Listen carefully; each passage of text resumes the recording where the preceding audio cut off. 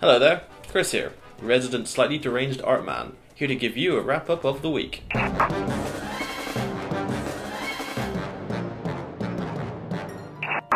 First off, we released some new t-shirts designed by moi to celebrate Terrahawks Day.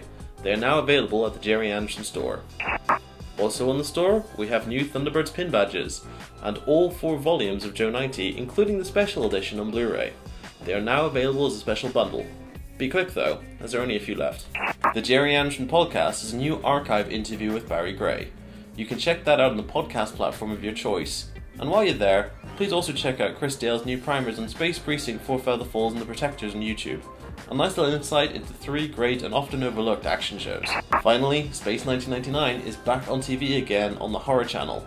Check it out in both the evening and the afternoon. Anyway, now that's out of the way, I'm going to go into great detail why Joe 90 is the best TV show ever made. In this essay, I will